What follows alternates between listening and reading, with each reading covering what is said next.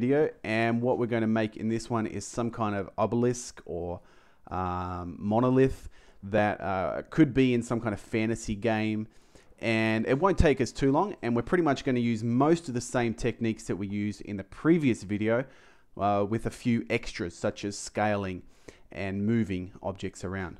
So you can save this by going File, Save, and make a save to that. I'm just going to use the same model and delete these 3 objects.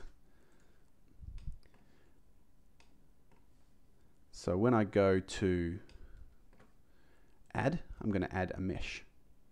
I'm going to add a cube. I might just reset this, File, New, reload startup file.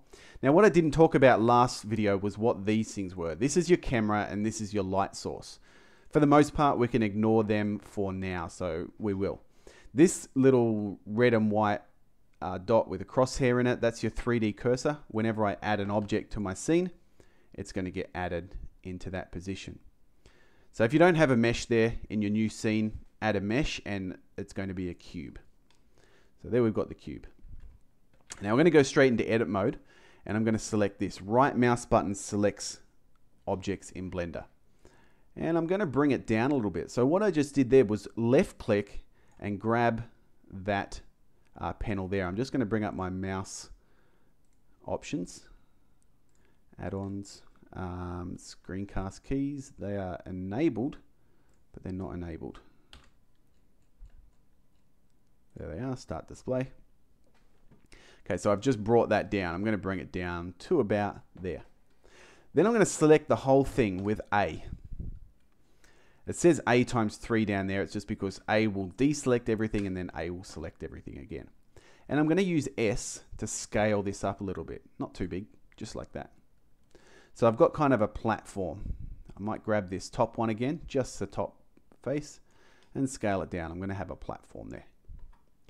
The next thing I'm going to do is inset this. So you should remember how to use inset. I'm going to use I and inset this a little bit. And then I'm going to extrude this up. Just a wee bit, just about that much there. So from here, I'm going to use a technique on the left-hand side called subdivide. I'm wondering if I can turn this grid off for now, because I don't really need the grid. No, I might just select everything and move it up above the grid. So it's kind of sitting at the bottom there. Okay, if you think of the grid as the bottom of the world, or like the ground, that's one way to think of the grid, but you don't really need to. There's no ground in this. It's just a 3D space. So what I've got here is a little tiny platform at the bottom. And with this top face, I'm going to use a tool called Subdivide. Actually, I won't use Subdivide because I'll show you what Subdivide does. But it's going to give me a lot of extra faces that I don't need. And so I might just undo that. Instead, what I'm going to do is use a ring cut. And a ring cut looks like this. So I push Control R to do a ring cut. And over here, it's called Loop, Cut, and Slide. So I'm going to select this edge and I'm going to move it just over here. So I'm going to click and move it to about there. Then on the other side, I'm going to do the same thing, about the same distance. I'll move so I'm looking above. I'll do the same thing going the other direction. So I kind of want to have some squares in the corner here, which we'll leave for now, but we're going to use those later on. And I'll go back to face mode, because when you go into loop, cut, and slide, or ring cut, it goes to a weird edge select, or it goes to edge select. It's not weird. Now this one here is not going to be difficult. We're just going to extrude it, and we're going to actually extrude it in different portions because we might make some changes to this later. So we're going to have 5 portions about this high, and then we're going to have another portion that goes a little bit higher, but I'm going to scale it in. So I'm going to hit S and scale it in kind of like that, maybe a little bit more like that there.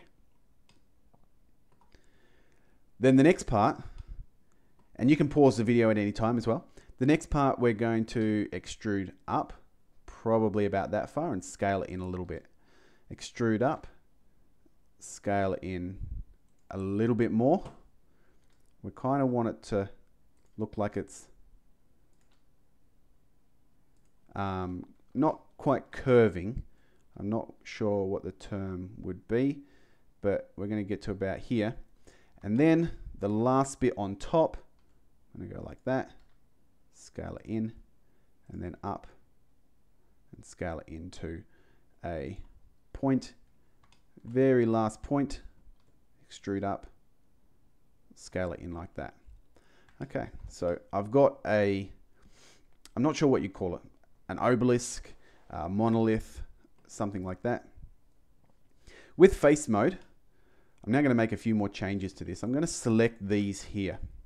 I'm going to repeat this on all four sides, but I'm just going to do it to one first. I'm going to inset it like that, and then extrude it inwards just a little bit. That's probably too much. Now, I don't want to extrude it outwards if I make a mistake. And I've seen a lot of people do this. You try to extrude it outwards, and then what happens is you get those faces there, those hidden faces. Instead, if I take it in too far, to take it back out, I just grab the green handle and pull it back the other way. Okay, so I'll repeat this here, inset a little bit, and extrude inwards a little bit. Inset a little bit, and extrude inwards a tiny bit, and last one over here. Inset a little bit, extrude inwards. Okay, so if I go back to here, you can kind of see what we're aiming for. Some kind of a statue, an ancient looking statue here. If we were going to put textures on it, it might have some hieroglyphs or something in here and some stone textures down the bottom here.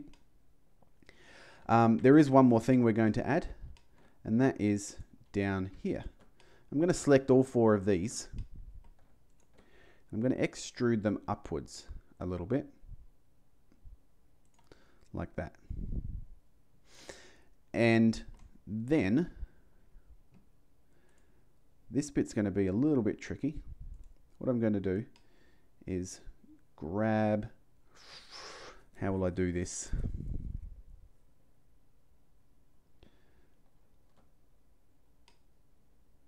Okay, so I'm going to select these two vertices, that one and that one. And I'm going to push Control V, and or Alt M is the shortcut, but Control V will bring this menu up. I'm going to merge, and I'm going to merge at the last one that I selected, which was the bottom one, that one there. Okay, then I'm going to do the same thing here. So select that one first, select that one at the bottom, Control V, merge at last. And then the same with this one here. Control V, merge at last. So what I get is a little triangle doovie happening there. That's not really what I want, so I'm just going to undo that. Instead, I might just grab this and bring it down. I see the problem that I'm having. I'm just going to leave it as a little stone thing for now. Okay. Instead of trying to change things and make it extra difficult on myself here, I'm just going to leave that like that, and could maybe make some changes to it later. Now, there are a few other changes I want to make. I want to make this look less perfect. So there are a few ways that I could do this. And one way I'm going to demonstrate. So I'm going to use the knife tool. K is the shortcut for knife tool. It's also over here. So I'm going to use K. And what I'm going to do is I'm just going to cut like a chunk out of this corner. But in 3D modeling, you have to be very precise how you do this, because if you just try to move vertices around, so I could just grab this vertice here and move it like that. The problem is that now I've got 1, 2, 3, 4, a face with 4 sides, but it doesn't really know how to display it properly. If I was to export this model, it would either try to add an extra face in here or add one along here, and it would just go a bit crazy. So what I need to do is make a few changes to it first. I'm going to do that using K. So K is going to cut, and we're going to cut from here to here, and then from there to there, from there to there, and then there to there. When I'm done, I will, I think, hit enter. This one here is too far along, so I'll just move it along using that arrow. And then with this, I can move it to the right and in a little bit. Just like that. Let's deselect it. And it's still made up of triangles. So triangles can be kind of at any angle, but these rectangles really do need to be flat. This rectangle is still flat. What I mean by that is that this line are parallel, and this line are parallel. If they're not like that, you'll get some odd things happening. Well, they're not actually parallel, are they? But I think you get what I mean. They're kind of going in the same direction. And I might do the same over here. So I'll use K and I'll select from there to there, from there to there, spin around this way, there to there, enter to confirm. Select that vertex, bring it in that way, push it back that way a little bit. So I go into edit mode, object mode, and I can see that it looks like it's a little bit defective now. It's had stuff worn away at it over time. It's looking pretty good. Materials wise, I could go and select the whole thing, material. It doesn't have a default material applied to it for some reason, which is odd.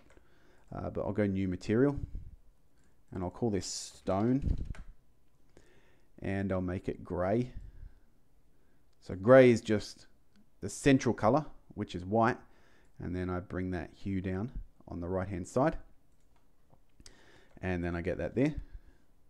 And I'll select these.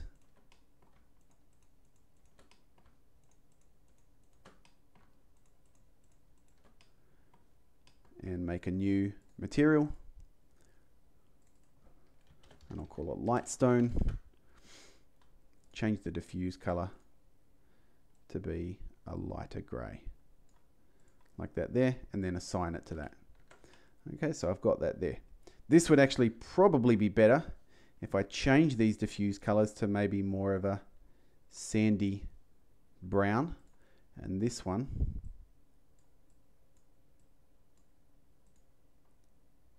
oops, that's not the diffuse.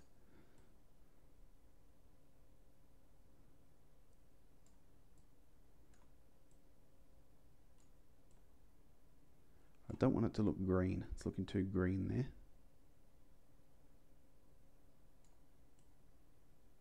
There we go. So like that there. Okay, and then I've got a fairly decent low poly game asset. I could put some textures on here, and we won't be doing that. Textures are actually quite hard in Blender. We can make our own kind of custom textures, but we don't want to make or import textures because then we have to get to UV mapping. At the moment, I'm looking at that with year 11. So starting those UV maps at year 9 is quite a difficult concept to wrap your head around. But you should have been able to complete the crate. You should have been able to complete this model. Next video, we'll look at creating a low poly tree and seeing what we can do with that. And then we'll build a small environment using these models that we've made.